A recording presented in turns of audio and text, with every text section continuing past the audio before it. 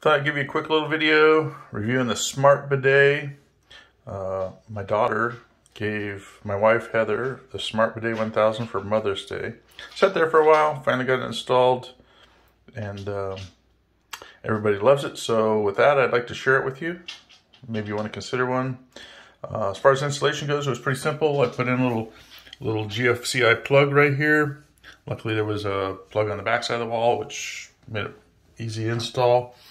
There's also a little a T-fitting that comes with it that allows you to get a secondary line that allows you to supply water to the Smart Bidet.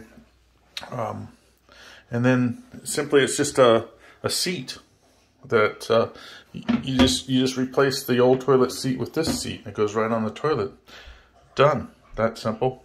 As far as the use, it comes with a remote control, and it has a posterior mode, a feminine mode, and things get tough. It's got a turbo mode, and has a dryer and an oscillate function. It also has, a water. You control the water temperature, and it has a seat heater. Control the seat temperature. This controls the spray nozzle locations, and it's that simple as far as the use goes. The reviews on this thing are, how it works is basically there's a little sensor right here that notes the sensor that someone's sitting on it and allows the unit to work. A little spray nozzle comes out and sprays, and has different locations for which mode you're using.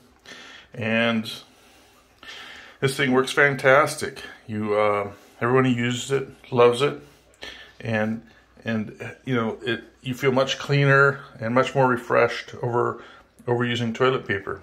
And you're no longer a victim of, you don't use that much toilet paper, and you're no longer a victim of the toilet paper hoarder.